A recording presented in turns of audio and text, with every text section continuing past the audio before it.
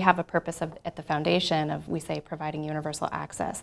So a major mission for us is making sure that all underserved populations have the opportunity to enjoy the parks. So a lot of the things that we fund are campership programs, programs for seniors, transportation, but you're right, and we also have the obligation to help conserve and protect the land. So we also do fundraising to help with wildlife management, open space corridors, some biology projects, volunteer projects.